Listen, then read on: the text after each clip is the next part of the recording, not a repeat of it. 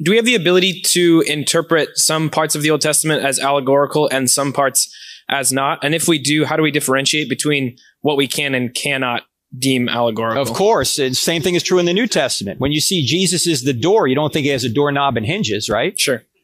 You have to look at the text to try and see whether or not this text is poetry. Is it parable?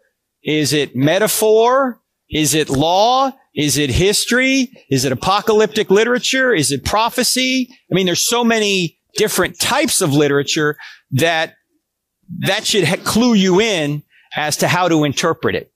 And that's just one of the, what we call in theology, hermeneutics. One of the hermeneutical methods is to try and discover what type of literature it is.